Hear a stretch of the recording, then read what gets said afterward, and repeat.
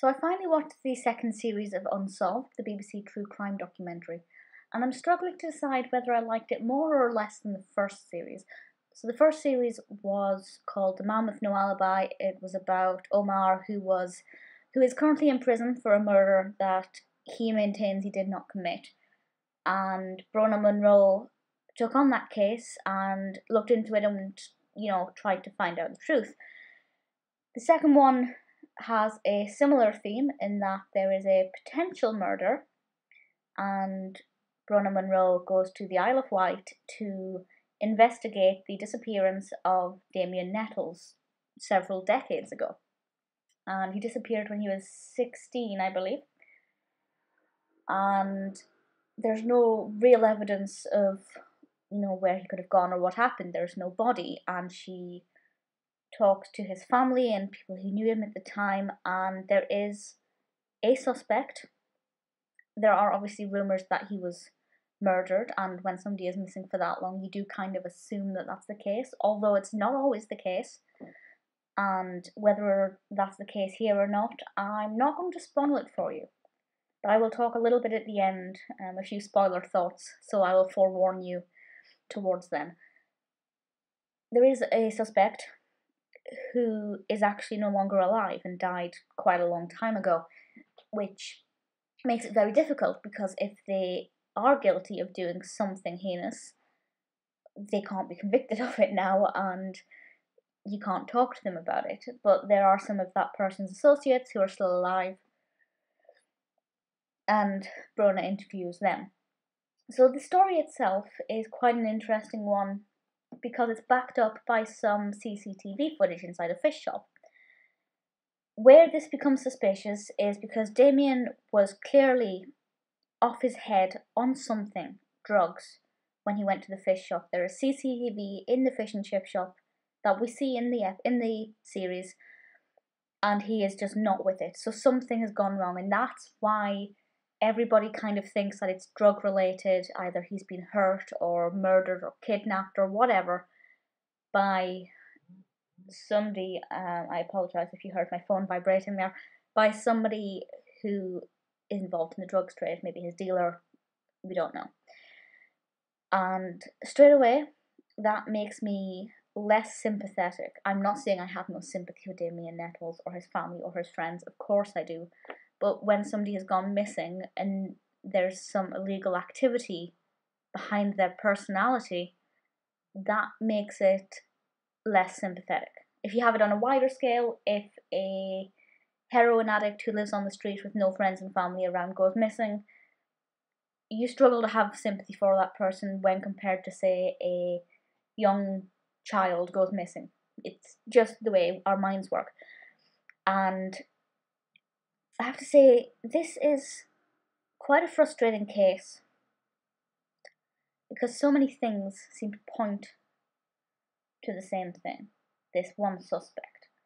And so many people, through hearsay, are saying they believe this suspect did it, or they heard that this suspect did this and did that. And yet the police are still, or at least at the time of recording, were still viewing this as a misper case and not as a murder case or a potential murder. And that's horrific. The fact that there are all these aspects pointing to this being a murder or manslaughter or somewhere in between the two, and the police have only ever considered it to be a missing person, is gross misconduct as far as I consider it. And I can't imagine what the Nettles family must feel like about that. That's absolutely horrific. So it's very frustrating. What also is frustrating is that I don't particularly like Bronagh Munro's attitude in this. For the most part, she's fine, but a few times, and specifically once where she is in Brixton, I won't spoil the exact moment for you, she seems to forget that she's not a police officer and that she's actually a journalist, and that she hasn't got the power to stop people in their tracks and demand that they talk to them. Granted, the police can't exactly demand that you talk to them, but she seems to forget that, and she loses respect for somebody who is not even guilty. She goes to, I'll try not to spoil it, but she goes to talk to somebody who knew the suspect. Nicky McNamara is the suspect, and she goes to see somebody who was one of his associates at the time. And she's really very aggressive towards him. She stands in front of his bike so he can't move. She shouts after him down the street, which is going to be humiliating and embarrassing. And yes, she needs answers for the family, but that's not how you treat somebody who has ostensibly not done anything wrong. I just thought that was a despicable thing for her to do, and it's people like that give journalists a bad name. But for the most part, as I said, she was fine. But sometimes I think she got a bit too big for her boots. So is this worth watching? Absolutely, yes, it's worth watching. Spoilers from now. Okay, where is he? The fact that there was a witness to a potential burning of a body or something, I completely just believe that was what that was. Obviously, it's really frustrating that witness never came forward sooner or went to the police straight away. But you don't want to get involved with that kind of thing. And can you imagine what they'd do to that witness if they found out that he was the one who squealed? That's not going to be a happy life for that person's family. So I kind of understand why, but it's just frustrating. And I think at this stage, I doubt the family will get answers because I do not believe his body is able to be found now. I believe he's either long gone in the water. I'm not sure if they searched the water extensively. It wasn't really touched upon. But I believe his body would have either been in the water or burned in that fire. I don't believe he is just buried somewhere. But I hope I'm wrong. I really hope I'm wrong.